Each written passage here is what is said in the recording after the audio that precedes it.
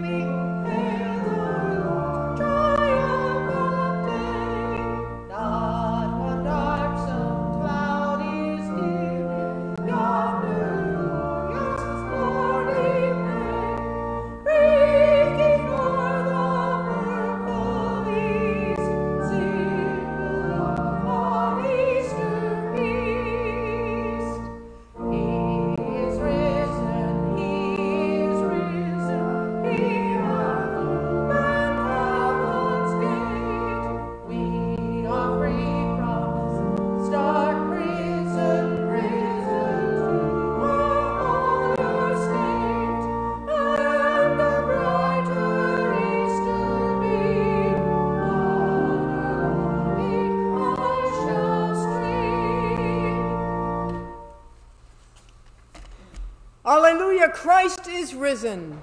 The Lord is Risen indeed. Alleluia. Almighty God, to you all hearts are open, all desires known and no secrets are hid. Cleanse the thoughts of our hearts by the inspiration of your Holy Spirit, that we may perfectly love you and worthily magnify your holy name through Christ our Lord. Amen.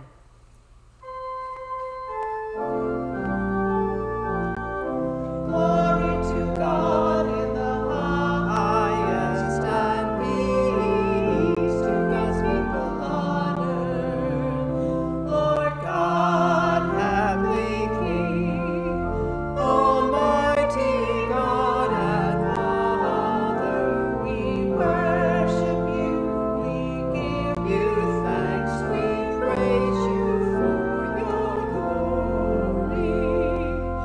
Lord Jesus Christ, only Son of the Mother, Lord God, Lamb of God, you take away the sin of the world. Have mercy on us. You are seated at the right hand of the Mother. Receive our prayer. For you alone are the Holy One. You alone are the Lord. You alone are the Most High. Jesus Christ with the Holy Spirit, in the glory of God the Father. Amen. God be with you. And also with you. Let us pray together. Almighty and everlasting God, who in the Paschal mystery established the new covenant of reconciliation, grant that all who have been reborn into the fellowship of Christ's body may show forth in their lives what they profess by their faith, through Jesus Christ our Lord, who lives and reigns with you and the Holy Spirit, one God, forever and ever. Amen.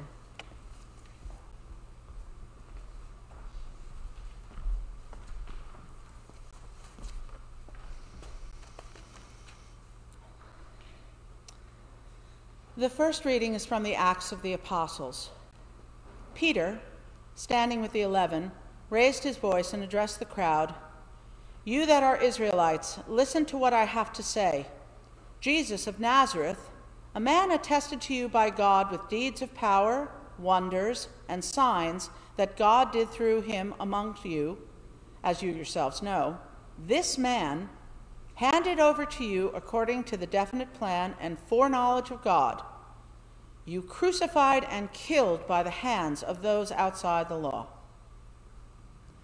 But God raised him up, having freed him from death, because it was impossible for him to be held in its power. For David says concerning him, I saw the Lord always before me, for he is at my right hand, so that I will not be shaken. Therefore my heart was glad, and my tongue rejoiced. Moreover, my flesh will live in hope. For you will not abandon my soul to Hades, or let your Holy One experience corruption. You have made known to me the ways of life. You will make me full of gladness with your presence. Fellow Israelites, I may say to you confidently of our ancestor David, that he both died and was buried, and his tomb is with us to this day. Since he was a prophet, he knew that God had sworn with an oath to him that he would put one of his descendants on his throne. Foreseeing this, David spoke of the resurrection of the Messiah, saying, he was not abandoned to Hades, nor does his flesh experience corruption. This Jesus God raised up, and of that all of us are witnesses. Hear what the Spirit is saying to God's people. Thanks be to God. We will say the appointed psalm responsively by full verse, with the congregation saying the verses printed in bold. Protect me, O God, for I take refuge in you. I have said, you are my sovereign, my good above all others. All my delight is upon the godly that are in the land, upon those who are noble among the people. But those who run after other gods shall have their troubles multiplied. Their libation of blood I will not offer, nor take the names of their gods upon my lips. O God, you are my portion and my cup. It is you who uphold my lot. My boundaries enclose a pleasant land. Indeed, I have a goodly heritage. I will bless you, O God, who gives me counsel. My heart teaches me night after night.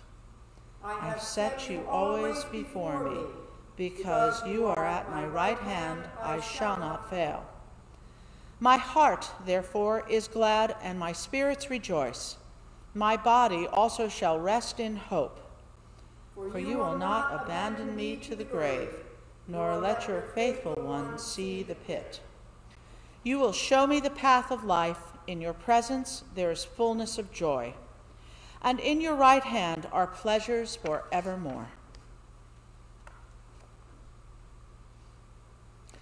The second reading is from the first book of Peter.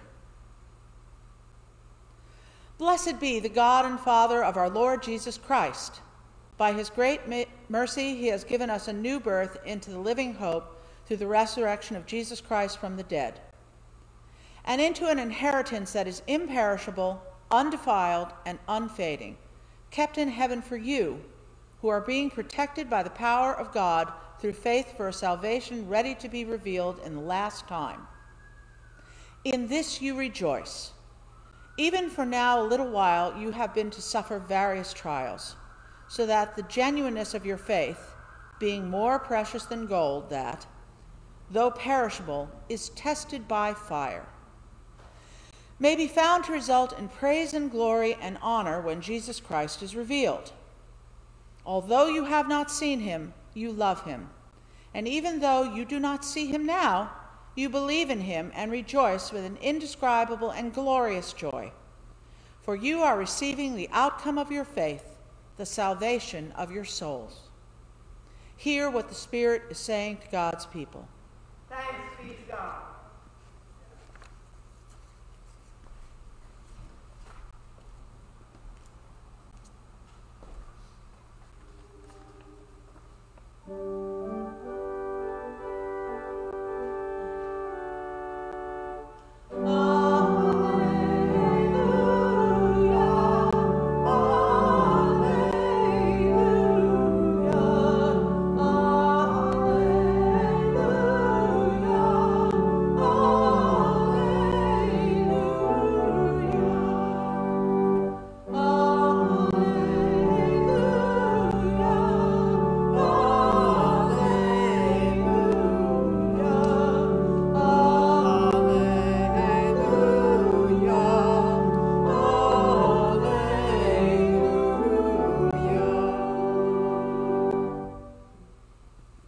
Gospel of our Savior Jesus Christ according to John.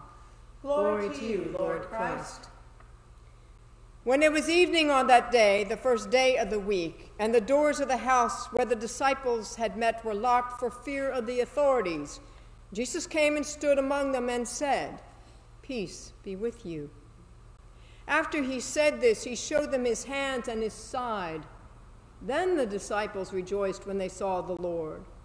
Jesus said to them again, "Peace be with you. As the Father has sent me, so I send you." When he had said this, he breathed on them and said to them, "Receive the Holy Spirit. If you forgive the sins of any, they are forgiven them. If you retain the sins of any, they are retained." But Thomas, who was called the twin, one of the 12, was not with them when Jesus came. So the other disciples told him, "We have seen the Lord." But he said to them, "Unless I see the mark on the nails of his hands and put my finger in the mark of the nails and my hand in his side, I will not believe." A week later, his disciples were again in the house, and Thomas was with them. Although the doors were shut, Jesus came and stood among them and said, "Peace be with you." Then he said to Thomas, "Put your finger here and see my hands. Reach out your hand and put it in my side. Do not doubt, but believe." Thomas answered him, "My Lord and my God." Jesus said to him, "Have you believed because you have seen me? Blessed are those who have not seen and yet have come to believe." Now Jesus did many other signs in the presence of his disciples, which are not written in this book. But these are written so that you may come to believe that Jesus is the Messiah, the Son of God, and that through believing you may have life in his name. The Gospel of Jesus Christ. Praise to you, Lord Christ.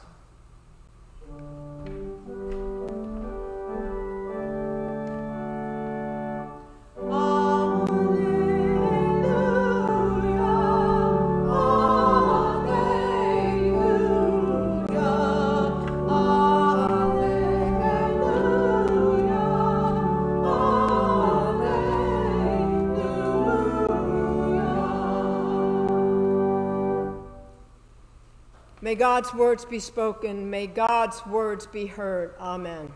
Amen. Christos aneste kai kalapascha. Christ is risen, and happy Easter to all our Eastern Orthodox sisters and brothers in Christ who today are celebrating Easter Sunday. Yes, we celebrate Easter on different dates, but it is true for Christians of all stripes. Easter is not just a single day on the calendar. We are in Eastertide, celebrating Easter until the day of Pentecost, this year falling on Memorial Day weekend. But in truth, we are always in Easter because we are a resurrection people. But the celebration of the life that grows out of death in the story of the resurrection, and the new flowers and budding trees and the freshness of the spring air is so needed this year, perhaps more than ever before. Given the disease and the death and the isolation we have been facing. What is also needed, the story of Thomas, my favorite disciple after Mary Magdalene, which we heard in our gospel today. Now, last week on the Jesus Channel, Mary Magdalene had told the disciples, "I have seen the Lord." And she had. Jesus chose her to be the apostle to the apostles, the first to receive and preach the good news of his resurrection. She first had told them about the empty tomb, and two of them, Peter and some other unnamed disciple, ran over to check it out. It said they believed, but as we will see, it wasn't about the resurrection. And they didn't believe Mary about his being risen either. So today our story opens with the disciples gathered in a locked room in fear, when in comes the risen Lord himself, right through the locked door. Now, I think it would have been more fun if his first words to them had been, "Surprise, I'm back." But no, he said to them, "Peace be with you." Seriously? I mean, the last time the men saw him, he was being led away to be crucified, and the women last saw him hanging on the cross, and the first thing he says is, "Peace be with you," like, hey, any news? Now, as we will see, though, it was exactly what they needed to hear. At any rate, they didn't say, "Wow, Mary said you'd be stopping by. Here's a cup of coffee and some nosh. You must be starving after 3 days." Yeah, no. They just stood there. Jesus had to step forward and show them his hands and his feet. Then it says they rejoiced. And for good measure, now that they have come out of their, "Oh my gosh, a ghost just walked through our door" stupor, Jesus again said, "Peace be with you." So just to summarize, they didn't believe Mary when she said, "I have seen the Lord," and they didn't believe Jesus until he showed them his hands and his side. Now, all this is great, except poor Thomas, one of the Insider 12, was not there when all this happened. Where was he? Perhaps on a smoke break, using the little apostles' room, or out trying to beat the crowd at Costco for some toilet paper, or maybe he just got tired of the quarantine. But when the disciples told him, "We have seen the Lord," he refuses to believe them, unless he gets to see the wounds and touch them. Now, where have we heard that before? Yet through the centuries, we have turned this poor guy into a Christian whipping boy, this doubting Thomas. I mean, really? He only had the same doubts as everyone but Mary had. But do we do that to Peter, who actually denied Jesus 3 times? No, we give him the keys to the church. The thing is, there's nothing wrong with anything the disciples did, Thomas or the other ones, except for not believing Mary. And even that was understandable, even if it was likely due to the fact that her name was Mary and not Peter or Paul. Still, those three will make a great singing group one day, but I digress as usual. No, where we go wrong here is forgetting how vulnerable they were, locked up and isolated, and then thinking there was something wrong with having doubts about what we believe. Now, as I've said many times, so I won't spend much time on it, the opposite of faith isn't doubt. The opposite of faith is certainty. When we stop doubting, our faith becomes cemented and grounded in fear. The very essence of faith is uncertainty. If we have no questions, then it's not faith, but fact. Uncertainty, the kind that leads to questions, is the doubt that shadows faith and is so very needed. Faith and doubt are intertwined like darkness and light. To have faith, you will have doubt. Yet, while many people today have doubts about their religious beliefs, they're often afraid to voice them, for fear it will show a lack of faith, a weakness in their commitment to God. We become like the disciples, locked inside the safety of our church walls, our church doctrine. We stop asking questions, and so our faith is never given a chance to grow more fully and deeply. So just to set the record straight, there's nothing wrong with Thomas expressing his need to see what all the others got to see. And if you have doubts too, that's just part of being a person of faith. Don't let it trouble you. Ask your questions and keep seeking the answers you need. Because if our faith can't handle that, we have some serious issues. So that aside, let's go back to something else, something we often miss in the story. They were in a locked room in fear. If ever we needed to hear this gospel, it is now, don't you think? How many of us are behind closed doors too, isolated and afraid? We try to be strong, yet many of us struggle to keep up with managing the chaos swirling all around us. It's exhausting, isn't it? And I saw an article the other day that said that even though a lot of us are getting more sleep, we seem to feel more tired than ever before. Given that I, too, am home a bit more, I was binge watching a lot of things, actually, but I was watching recent movies about Mr. Rogers. And something struck me. Well, a lot of things, really, but there was something that brought this gospel reading to mind. Now, I'm sure you all know by now that Fred Rogers was an ordained Presbyterian minister who had a renowned children's TV show called Mr. Rogers' Neighborhood. Anyway, there was a scene in a documentary, not the Tom Hanks one, that's good though, the one titled, "Won't You Be My Neighbor?" When we hear something from and about the puppet Daniel Striped Tiger that resonated deeply with what we're hearing in today's gospel. Now, Daniel was a sock puppet, voiced as most of them were on the show by Fred Rogers himself. Daniel was a special character. He was in many ways an extension of Rogers himself. And Daniel one day was telling another character on the show, Lady Aberlin, that he wondered if there was something wrong with him. He said to her, "Sometimes I wonder if I'm a mistake. I'm not like anyone else I know. When I'm asleep or even awake, sometimes I get to dreaming that I'm just a fake. I'm not supposed to be scared, am I? Sometimes I cry and sometimes I shake, wondering, isn't it true that the strong never break? I'm not like anyone else I know. I'm not like anyone else." I thought it was one of the saddest and most truthful things I had ever seen. Yes, it was just a sock puppet, but even when they themselves didn't quite know what that looked like yet. He would listen to them in such a way as to hear them into speaking and thereby breathe courage into their hearts to trust in their own feelings and love themselves as God loved them. And I think that's what Jesus is doing with Thomas, or for that matter, Peter and the rest of them. Yes, all of them. Think about it. The gospel says they were hiding from the authorities, or in the text, Jews, but we all know that's a ridiculous thing to say. They were all Jews, Jesus and all the disciples, and so let's just put that anti-Semitism aside. They were all scared, and they had every right to be afraid, too. Their rabbi had been given a criminal's gruesome death on the cross by crucifixion, and they figured they were next. But I think there was more to it. Peter had denied him 3 times. Perhaps he was feeling like a fraud, shameful for what he had done.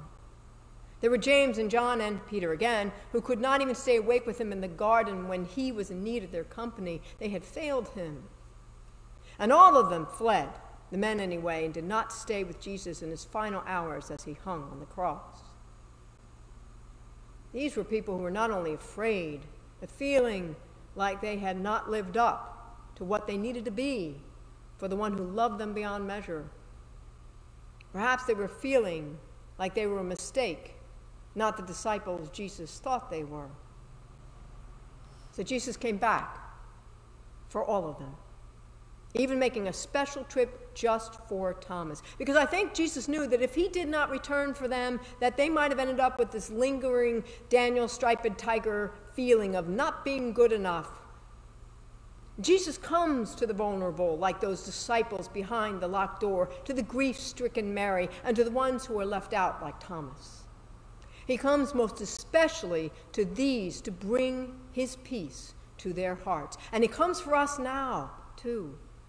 When we are in our deepest Daniel Striped Tiger moments, feeling fearful, broken, or not strong enough, Jesus comes to us too. He will come to let us know that we are God's beloved children, loved just as we are. That's essentially the message Lady Aberlin gave to Daniel Striped Tiger in her answer to him in that song when she said, crying or shaking or dreaming or breaking, I think you are fine just as you are. You are not a fake. You are not a mistake. How many of us could use that right now? Someone to remind us that we are all we need to be.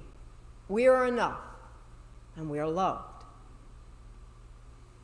Perhaps you too are feeling this way in this crazy time in which we find ourselves. And if you do, if you are singing a song in your heart of brokenness or fear that you are not what you should be or what others expect you to be, if you are crying or shaking or thinking that strong never break, first and foremost know that you are enough, just as you are. And give all of that over to God in prayer and share it also with those who love you. Know that also that Jesus will always come for you too. It doesn't mean you will have smooth sailing. Oh, not at all. It wasn't true for those disciples either.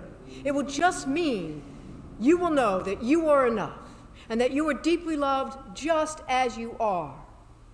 It will mean that in the midst of the chaos, his peace will reside within you. But let us be clear about something else too. This is no contemplative peace he is offering. Yes, it will give us strength. It will remind us that we are loved, but it will also fill our hearts with compassion and our souls with a thirst for justice. As it did with those earliest disciples, it will help us to step beyond our own tombs of fear and vulnerability and call us to live as a resurrection people. It will help us to be the ones others can turn to in their Daniel Striped Tiger moments. So in this time of hiding behind the doors of our home in fear of the virus, when we may be crying or shaking or dreaming or breaking, the gift that Jesus gives us, gives each one of you, is knowing that you are not a fake. You are not a mistake. You are loved just for being who you are, and you are enough to meet the days ahead. The gift he gives you is his peace. And what you do with that gift is entirely between you and God. I want to leave you with a quote of Teresa of Avila. I have a framed copy, a gift from the bishop at my installation as your rector, and hangs above the prie-dieu in my vesting room where I pray before worship. It reads, "May today there be peace within. May you trust God that you are exactly where you are meant to be. May you not forget the infinite possibilities that are born of faith. May you use those gifts that you have received and pass on the love that has been given to you. May you be content knowing you are a child of God. Let this presence settle into your bones and allow your soul the freedom to sing, dance, praise, and love. It is there for each and every one of us." My dear people, Christ's peace be with you. Amen.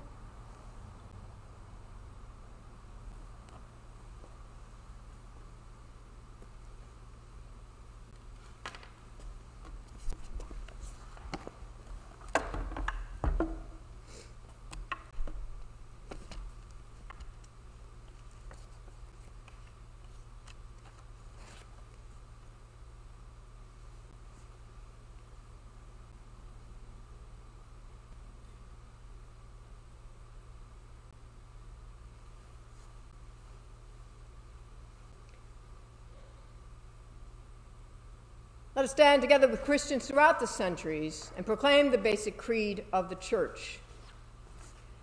We believe in one God, the Mother, the Almighty, maker of heaven and earth, of all that is seen and unseen.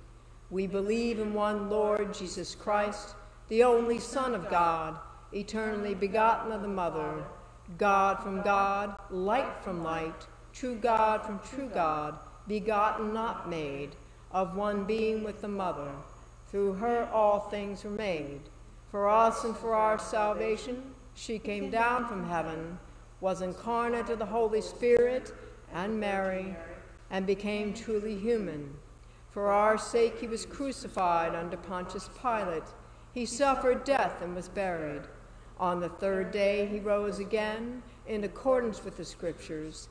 He ascended into heaven and is seated at the right hand of the Mother. He will come again in glory to judge the living and the dead, and his kingdom will have no end. We believe in the Holy Spirit, the giver of life, who proceeds from the Mother, who with the Mother and the Son is worshipped and glorified, who has spoken through the prophets. We believe in one holy, Catholic, and apostolic church. We acknowledge one baptism for the forgiveness of sins. We look for the resurrection of the dead and the life of the world to come. Amen. Rejoicing in the risen life of Christ, let us pray for the church, the world, and all who are in need.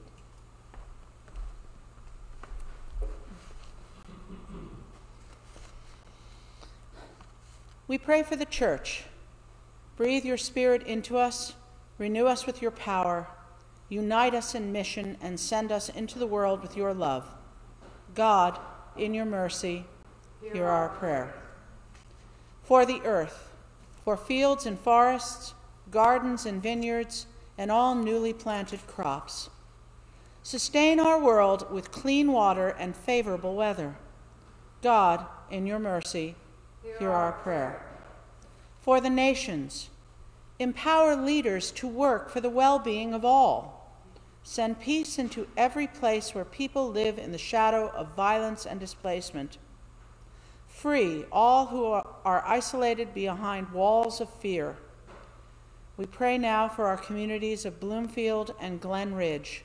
God, in your mercy, hear our prayer. For those in need, look with compassion toward those who bear hidden wounds. Draw near to those who seek you. Comfort the dying, console the grieving, and heal the sick. We pray now for those on our parish prayer list. God, in your mercy, hear our prayer. With thanksgiving, we remember those who have died in faith. Inspire us by their witness. Bring us with them to the heavenly feast. Lord, in your mercy, hear our prayer.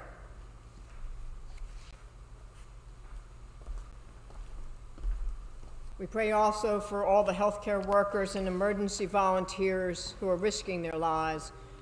We pray as well for all those who have lost people or are worried about their health, and those who now name either silently or aloud.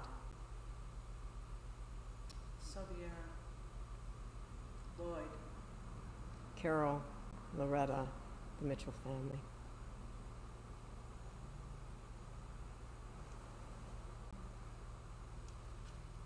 God of the present moment, God who in Jesus stills the storm and soothes the frantic heart, bring hope and courage to all who wait or work in uncertainty. Bring hope that you will make them the equal of whatever lies ahead. Bring them courage to endure what cannot be avoided. For your will is health and wholeness. You are God, and we need you. Amen. My sisters and brothers, the peace of Christ be always with you. and also with you.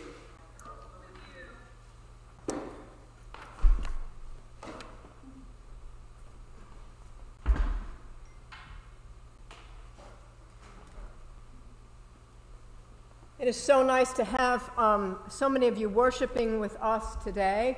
You may have noticed that we are a smaller crowd. The diocese, in working with the governor's office, has asked us to reduce the maximum participants to 3 rather than 8. But thankfully, each week we will have a soloist who will double as a lector. And we give thanks to our director of music, Bill Davies, as well. And today to Janet Billis, who is our soloist, for them being here and offering themselves in service to this worship. If you are worshiping with us and would like to offer a donation in thanksgiving to God, there's a virtual offering plate link that will be posted both on Zoom and on Facebook Live.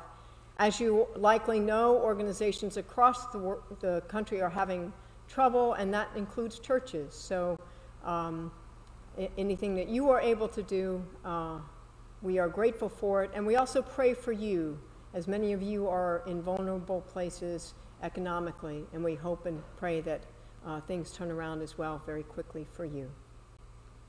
Walk in love as Christ loved us and gave himself for us as an offering and sacrifice to God.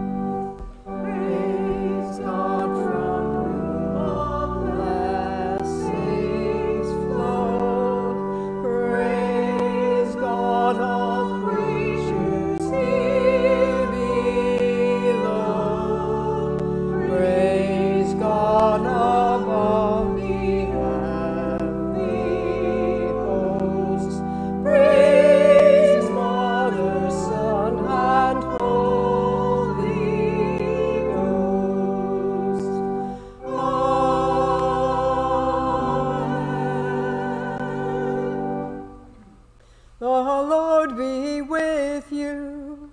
And also with you. Lift up your hearts. We lift them to the Lord. Let us give thanks to the Lord our God.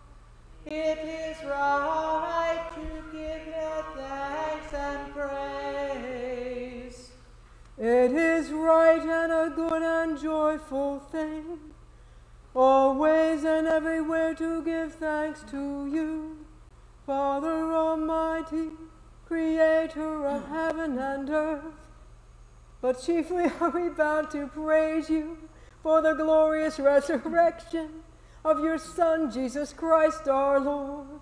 For he is the true Paschal Lamb who was sacrificed for us and has taken away the sin of the world.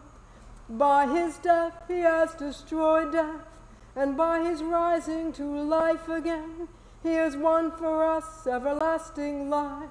Therefore we praise you, joining our voices with angels and archangels, and with all the company of heaven, who forever sing this hymn to proclaim the glory of your name.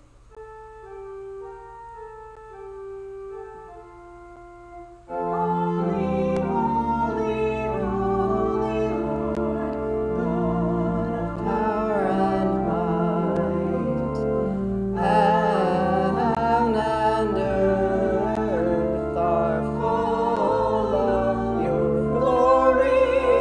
Hosanna in the highest, Hosanna in the highest. Blessed is he who comes in the name of the Lord. Hosanna in the highest, Hosanna in the highest.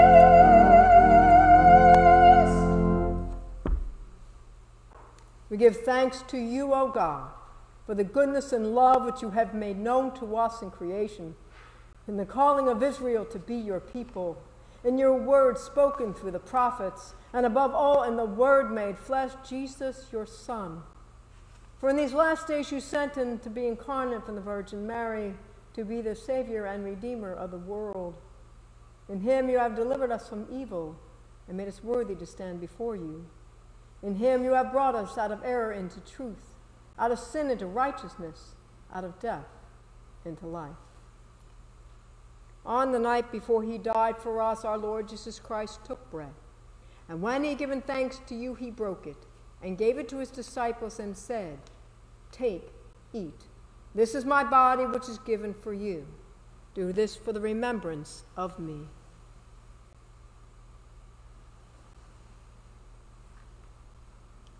After supper, he took the cup of wine, and when he had given thanks, he gave it to them and said, "Drink this, all of you. This is my blood of the new covenant, which is shed for you and for many, for the forgiveness of sins. Whenever you drink it, do this for the remembrance of me." Therefore, according to his command, we remember his death, we proclaim his resurrection, we await his coming in glory, and we offer our sacrifice of praise and thanksgiving to you, O Lord of all, presenting to you from your creation this bread and this wine. We pray you, gracious God, to send your Holy Spirit upon these gifts, that they may be the sacrament of the body of Christ and his blood of the new covenant. Unite us to your Son and his sacrifice, that we may be acceptable through him, being sanctified by the Holy Spirit. In the fullness of time, put all things in subjection under your Christ, and bring us to that heavenly country where with all your saints we may enter the everlasting heritage of your sons and daughters, through Jesus Christ our Lord, the firstborn of all creation, the head of the church, and the author of our salvation.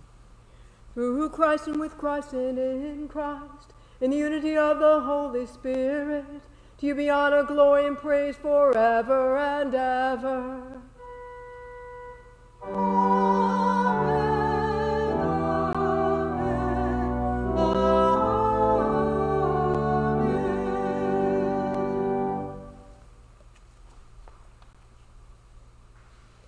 And now, as our Savior Christ has taught us, we are bold to say, Our Mother, who art in heaven, hallowed be thy name. Thy kingdom come, thy will be done, on earth as it is in heaven. Give us this day our daily bread, and forgive us our trespasses, as we forgive those who trespass against us. And lead us not into temptation, but deliver us from evil. For thine is the kingdom, the power, and the glory, forever and ever. Amen.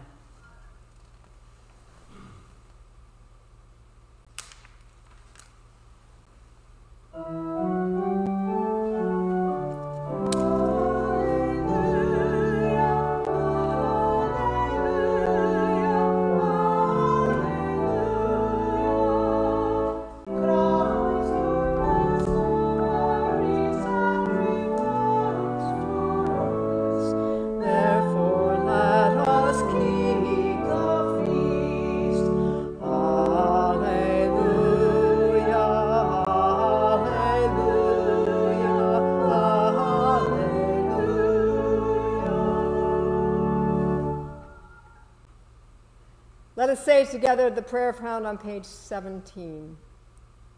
My Jesus, I believe that you are truly present in the blessed sacrament of the altar. I love you above all things and long for you in my soul. Since I cannot now receive you sacramentally, come at least spiritually into my heart, as though you have already come. I embrace you and unite myself entirely to you. Never permit me to be separated from you. Amen. These are the gifts of God for the people of God. Take them in remembrance that Christ died for you, and feed on him in your heart by faith with thanksgiving.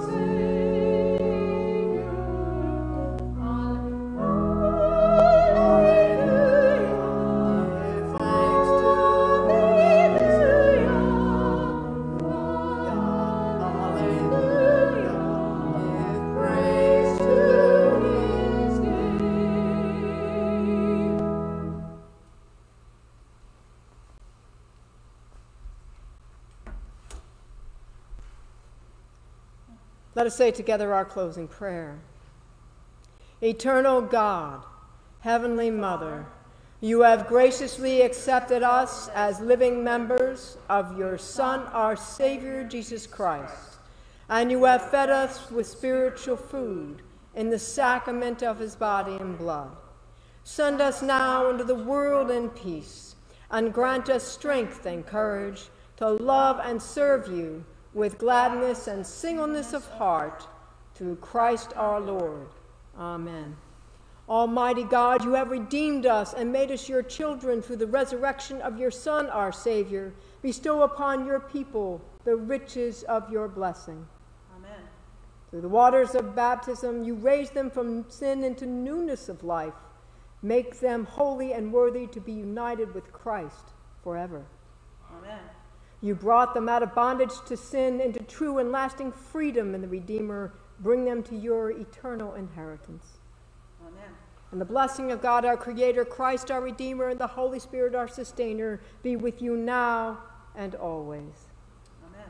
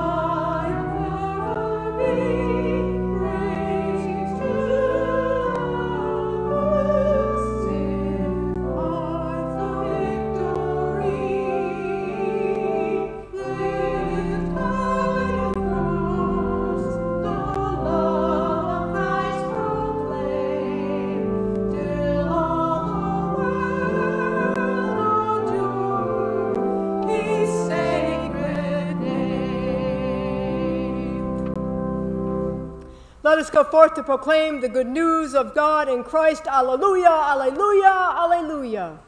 Thanks be to God. Alleluia, alleluia, alleluia.